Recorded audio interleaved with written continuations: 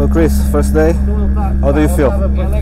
Really good. It's my first rally back on gravel in almost 2 years, so it's really fun to be back.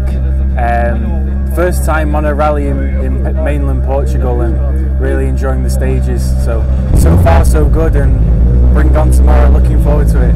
Yeah. Do you think you can bring more for tomorrow? Definitely, yeah. I think we improved a lot on the second pass of the stage. The time was quite good, but still a lot of progress we can make.